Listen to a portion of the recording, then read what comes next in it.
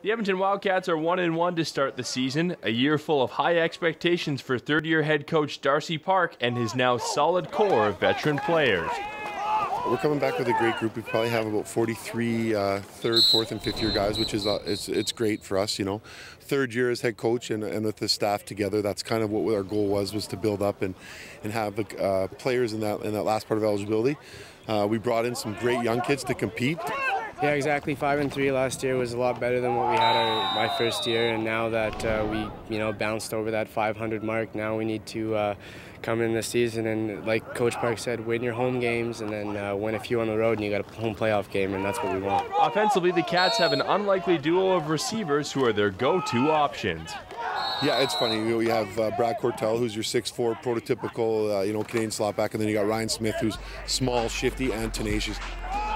It's nice to have a big guy that you can throw to because, I mean, when I'm not open, he's always going to be open because, he's 6'5" or whatever the hell he is. So, he's got the size, and I like, my speed is what I like to use, and so we got two attacks coming from each side. It's a nice weapon.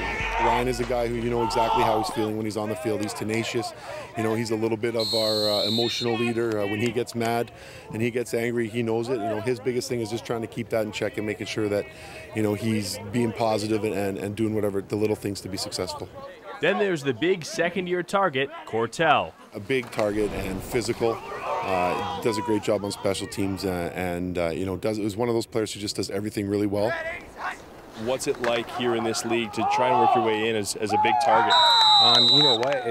It works to your advantage if you know how to use your size, and as long as you can get your body between you and the DB, it makes it a lot easier for the quarterback, makes it a lot easier for yourself, and so I try to use it to my advantage as much as I can. Is there any nickname for you two, the tall and short, anything like that? We call him Papa Cortell because he looks like he's 45 years old, but that's about it. The Wildcats have a bye this weekend and will be back on the field Sunday, September 8th at 1 p.m. looking for revenge against the Huskies after losing a tight one against them in Week 1.